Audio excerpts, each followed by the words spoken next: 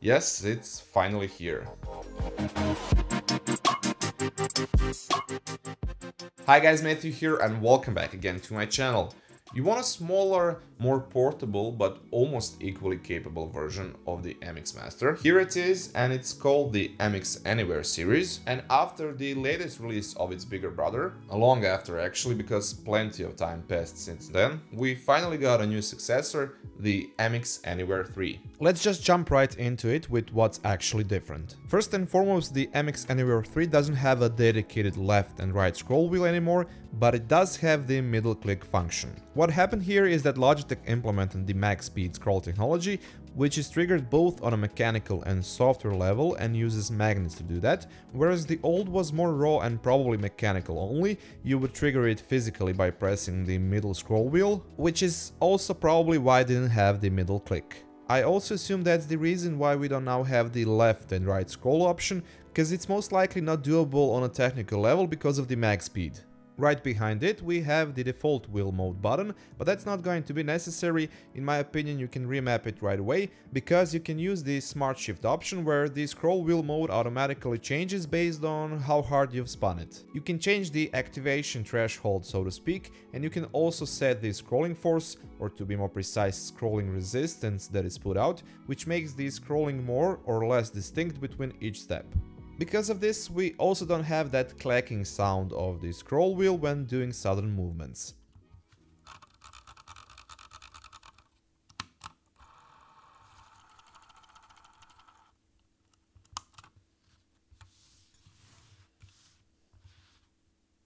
Since we are already doing some listening, here is how the switches sound.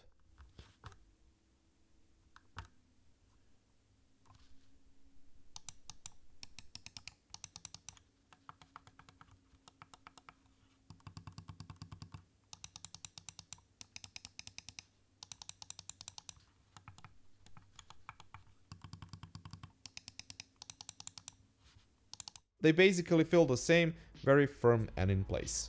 Logitech's 4000 dpi dark field laser sensor is still present. It can be used on basically any surface, being it reflective, glass, smooth, pants, your face, it will perform the same. For what it's worth, I found it to be pretty precise for some casual gaming. The lift-off distance is pretty high, but it doesn't suffer that much from acceleration or any other weird movement behaviors.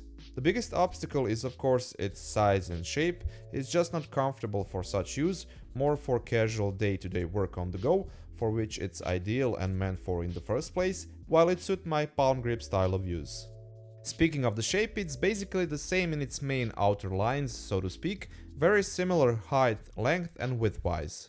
The back portion is still slightly raised up, then it goes underneath itself, so the mouse almost looks like it's levitating. Other than this, it's still a very compact and sleek looking mouse. They did change its surface contours a bit on the sidewalls, but they still provide some additional grip, as well as this top plate where this scroll wheel is. The side, back and forward buttons are a bit smaller and less pronounced, while they are also more pointing downwards. I feel I could get a better hold of the back button on the 2S model, plus they feel a bit firmer now. On the other hand, I still love how the right and left mouse clicks are basically made out of this seamless one piece. It's not a separate part, just as on the old one, but now it's even more unifying, especially with this white model, where we don't have different color framing. Talking about color, there will be 3 different colors to choose from. Besides this white and regular black and gray which we usually see, we'll also have a pink one to go for, probably instead of that bluish teal. What is also different is that the MX Anywhere 3 lost some weight. It's almost 10 grams lighter. You can just slightly feel that difference when using it. I don't know how they've achieved that, if the max speed system is lighter than the older one, maybe shaved it somewhere in the construction itself, or they used a different battery. Speaking of that, the declared battery life is set at 70 days.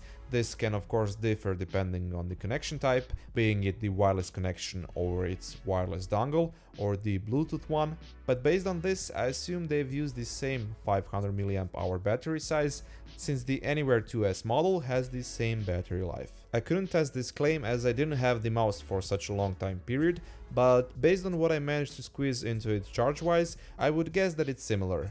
Adding on to this, we have a USB Type-C connection for charging and a cable that comes with it. which is an upgrade from the previous generation.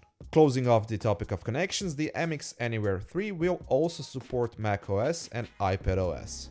Speaking of the Bluetooth, same as with the MX Anywhere 2S model, you can switch between 3 different devices using a dedicated button below the mouse, and that paired with the Logitech Flow feature can be really handy. Getting back to the topic of profiles, as with other MX series mice models, with the MX Anywhere 3 it's also possible to set up its shortcuts and behavior based around a specific app which you are using. Logitech already preloaded some profiles for the most common ones, like Office and Adobe ecosystem, but you can dial that to your liking through Logitech's Options software utility even more.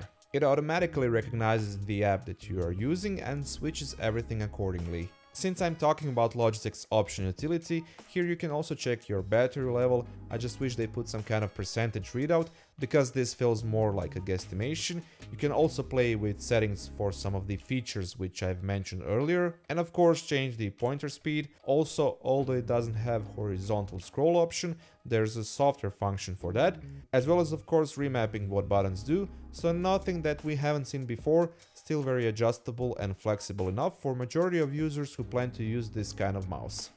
When you draw the line, although on surface it doesn't seem like a lot has changed, in some way that's true, Logitech did make a few steps into the right direction and improved the ongoing model by that much.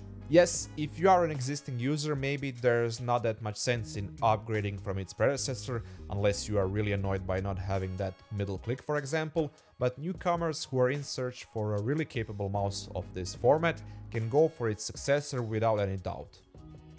That's it for this time from me. Thank you once again for watching. Please take a second to toss me a thumbs up if you enjoyed my content, that really helps a lot. And if you like what you saw, feel free to subscribe. And if you already are, be sure to press that notification bell down below so you don't miss out on a new video. And until then, catch you later guys.